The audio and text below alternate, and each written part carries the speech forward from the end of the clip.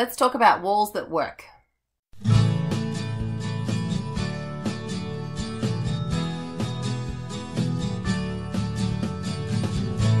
Hi everybody, welcome to Talk and Chalk. I'm Beck. If you're new to the channel, welcome, and thank you to all of my regular subscribers. If you haven't hit that notification bell below to get a notification that I've put up a video, tap on that and you won't miss anything. If you're new here, I don't sell, I don't spam, I do videos once a week, and the aim is just to help teachers with, well, whatever topic arises. So if you want to make a suggestion for a video, just pop it in the comments below.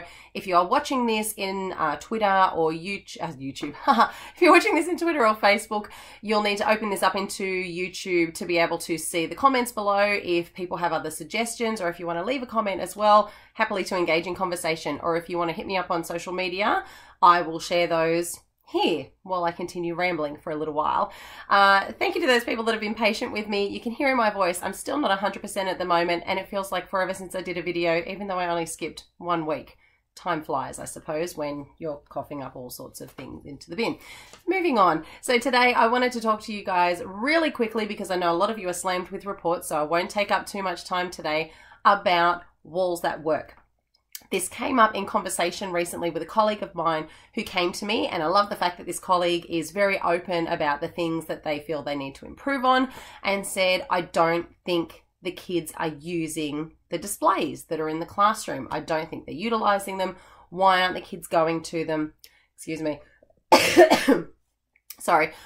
The kids aren't using them. And my first question was, did the kids help make them? Did the kids contribute to them, or are these things that you have just printed off, laminated, and stuck up on the wall? And the answer was printed, laminated, and stuck up on the wall. So I thought, this is not a rare thing. This is something I come across quite often, and you would have seen in my other videos about setting up a classroom, my personal experiences, expectations, and benefits from the way that I set up my walls by incorporating student input into this. So I'm just going to go through some examples today of, you know, how you do this, why you do this, ways that you can do this, and why it's beneficial for the kids. So, I mean, I might show you just an example first. I just decided to type in walls in classrooms into Google, and I typed in walls that work, and I also typed in Pinterest classroom to see what would come up.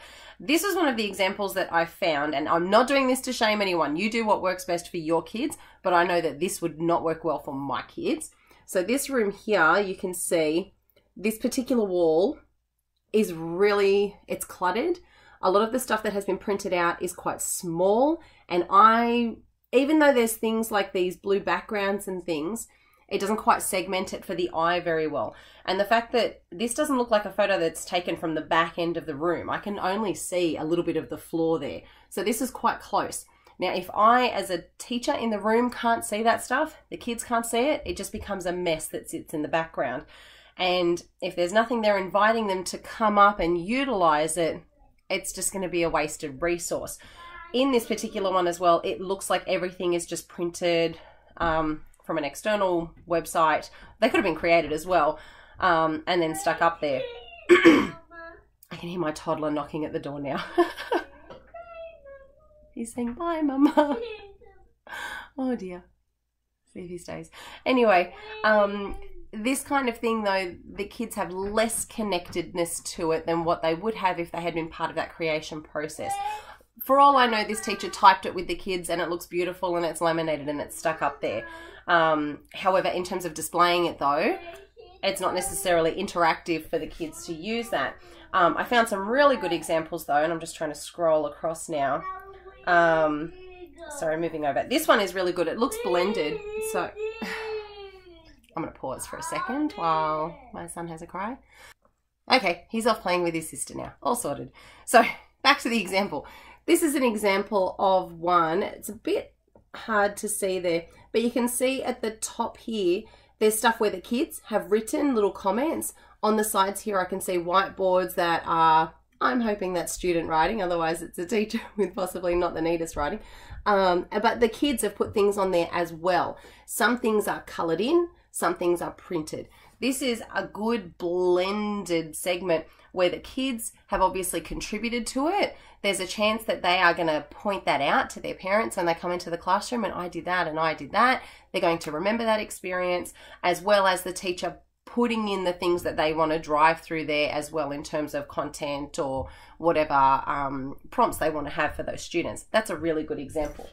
So, excuse me, I really need to emphasize you don't have to have that, that Pinterest beautiful room. You can keep things looking beautiful in your room and still have kids contribute to it. So that's what I'm going to go through now. So the idea for me, or what I found, is just consistency for the eye is what would bring the kids' attention back to it. So you might use cards that have similar borders or similar colors. So your maths might be in one particular color with variants, light blue to dark blue. It can still all be blue, or shades of blue, or cool colors. And then, might have literacy things in sort of those warmer colors, or just, orange or something like that. Keeping it consistent so at least it draws the eye to it. The kids can still contribute. They just happen to be doing it in blue or orange textures. And you can guide that. All you've got to do is say, use these textures, guys, and only put out different blue textures. That's what they'll choose from, and that's what will be on that display when you put it up. Using borders around it as well. So you might have everything that's focused on a particular writing prompt that you're using, and you've just got one certain border around it. So it segments it from the other things that you have in the room. And it's, oh, my light just went out. Oh my gosh, issues today. I'm going to keep losing my voice as I go on. Sorry, guys. So having those segments are important for kids with any kind of sensory issues, optical issues, where they need gaps between things to be able to allow their eyes to focus in on that one thing. And I don't mean that the border is the segment. I mean that you have, a border. You've got your border around one thing, your border around another thing. Between those borders still needs to be a little bit of a gap so that the eyes can focus. And even kids that don't have a diagnosed condition around their eyes, their sight, or, how they focus on things, it still helps them. And it helps keeps your walls neat and tidy. Your room is still on display. You want it to look appealing, which is part of the appeal, I guess, of the Pinterest rooms with the rainbow and the themes and everything like that. And if you're someone who likes those things, it's not a problem with that. It's just more about making sure that you're doing it in a way that, enhances our student learning, and it's not there purely for aesthetics. I like that blended combination of using something of your own and something from the kids. So a good example of that was a word wall that I used in my classroom. I did not laminate these because I'm trying to move towards, the whole less plastic, being more environmentally friendly, but also because laminated stuff falls apart anyway if you're using it over and over and over again. So I would just use thick card. So I would have my base list of words that I wanted to use for my word wall, segmented into their, letters, A, B, C, D, yada, yada, yada, and put them on there. And then anytime we would come across that new word that I wanted to put on the wall, I would have the same card that I had used printed in the same, cut out in the same size, but I would get the kid to write it. So it becomes a teachable moment. So we've come across this word, we don't know how to spell it. Let's go through the strategies of spelling it. So whatever you're focusing on with your kids, teaching them that strategy, and then identifying ways that you can spell that even around the room. Who else knows this word? Is it in our book? Is it in the dictionary? All those sorts of things, as well as, the sounding out and chunking and splitting and all that kind of thing. And then the kid puts it on the card, they write it, and they physically get to go up and pin it into the wall. They find that letter, they pin it into the wall. Because for some kids, seriously, kids love pinning things into walls. It's a big deal for them sometimes. I don't know why. I have no theory behind it or research behind it, but they do. So let them pin it into the wall. And I guarantee you, those kids want to show it off. I got to write this on the wall today. Did you see I found a new word? I put it on the wall today. They get to contribute. They feel proud of what they're doing. And even if you want to put their name, in the corner or on the back of it or something, so that you remember which kids contributed to it, you can kind of monitor that. That's almost a bit of tracking, I guess, where you can check that later, how many kids have contributed to the word wall. And eventually you'll end up with a word wall that has a combination of the things that you started with and what they've added to it. It's also a good way for you to track what you've added to it, because you can see all the handwriting that's on there as opposed to all the printing that you started with. Another thing that I did with that word wall is the letters that I had. So there were these flowery little letters that I printed from Twinkle, I think, or something like that. They were all color-coded. I enlarged them for the wall, and then I shrunk them down for kids to have little mini flip books. So it would have the little letter on the side and a strip of paper stapled together, and then they would have their own little word book that matched our word wall. So when they came across a new word, not only would they add it to the wall, they'd add it to their little book as well. And then that color coding and the visual representation of the letter that matched the wall was a bit of connectedness for them as well, to just enhance that reasoning and patterns. Excuse me. Sorry, guys. It's such a dry throat. The other recommendation I have about those resources is rotating them.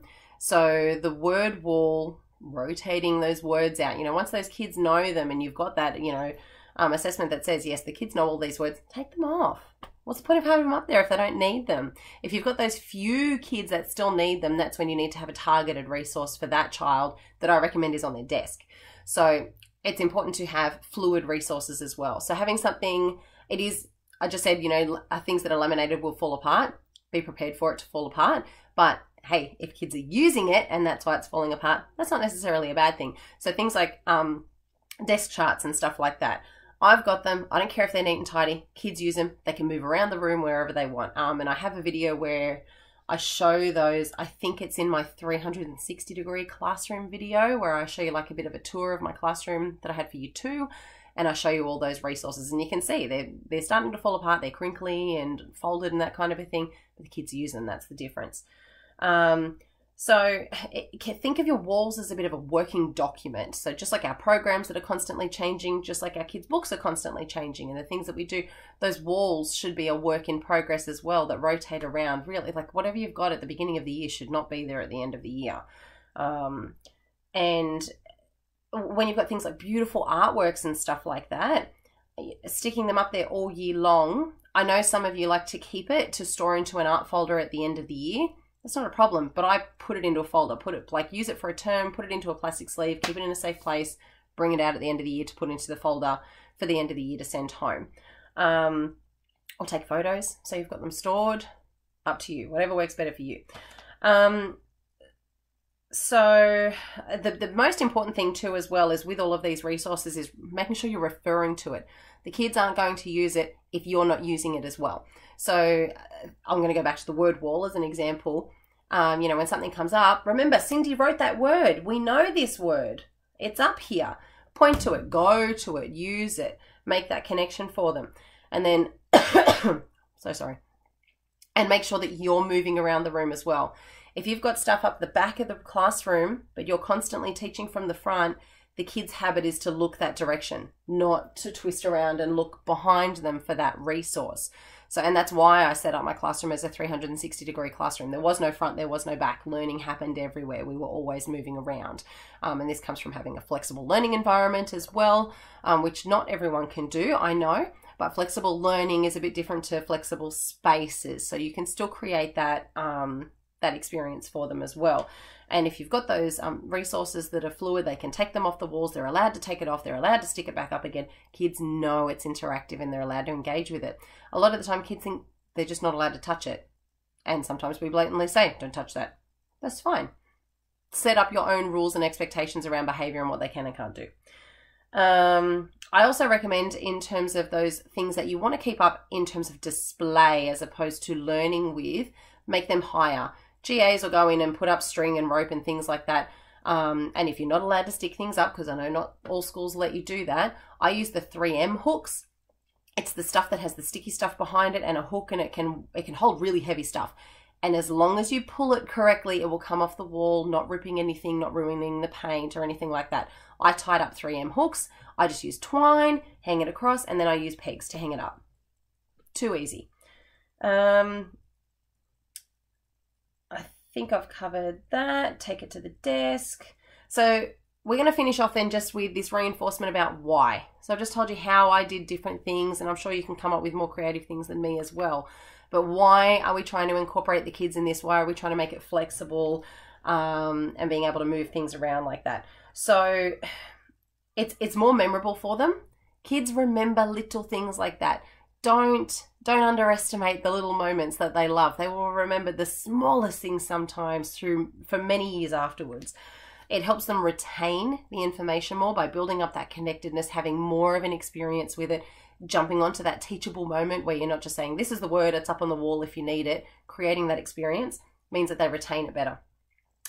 I've said before, they will want to show it off. The fact that they want to show it off means they're proud of it, they'll remember it, they'll engage with it, and then they'll put it into some other work that they're doing. They'll build up that reciprocity in their learning.